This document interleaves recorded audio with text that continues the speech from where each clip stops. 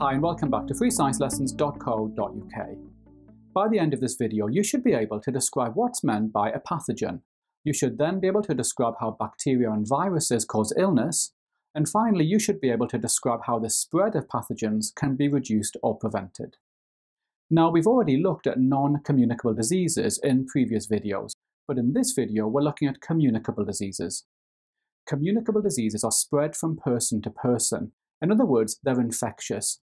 Now, these diseases are spread by pathogens, and I'm showing you the definition of the word pathogen here.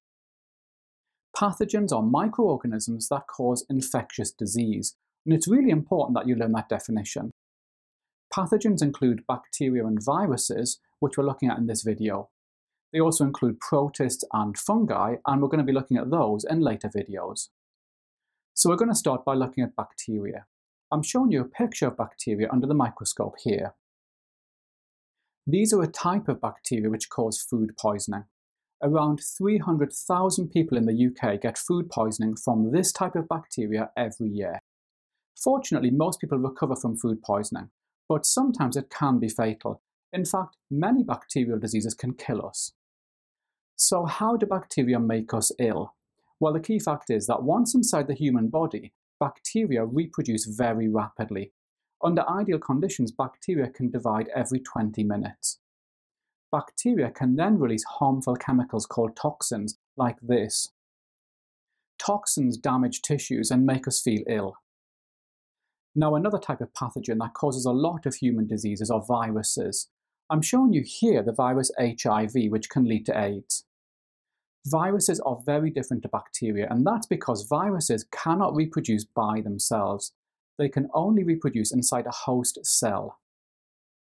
This shows a virus and a human cell. First, the virus invades the host cell. The virus now reproduces inside the host cell like this. This is very damaging to the cell. For example, when the virus leaves the cell, it can cause the cell to burst open and die. And I'm showing that here. Now, pathogens are usually spread in three ways. Firstly, some pathogens are spread in the air, for example in water droplets, and a good example of that is influenza. Other pathogens can be spread directly in water, for example cholera spread when drinking water polluted by sewage. And finally, some pathogens are spread by direct contact between individuals. A good example is HIV, which can be spread when drug users share infected needles. It can also be spread by sexual contact. Now, there are several ways that we can reduce the spread of pathogens, and we're going to finish by looking at these now. Firstly, practicing basic hygiene can prevent the spread of pathogens, for example, washing your hands before eating. Providing people with clean drinking water can also reduce the spread of pathogens. In the UK, drinking water contains chlorine, which kills microbes. Another way of reducing the spread of pathogens is to reduce direct contact between individuals.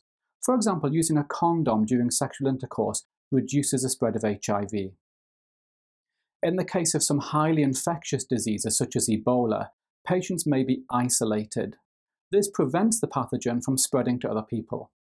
And lastly, we can reduce the spread of pathogens by vaccination, and we're going to look at that in more detail in a later video.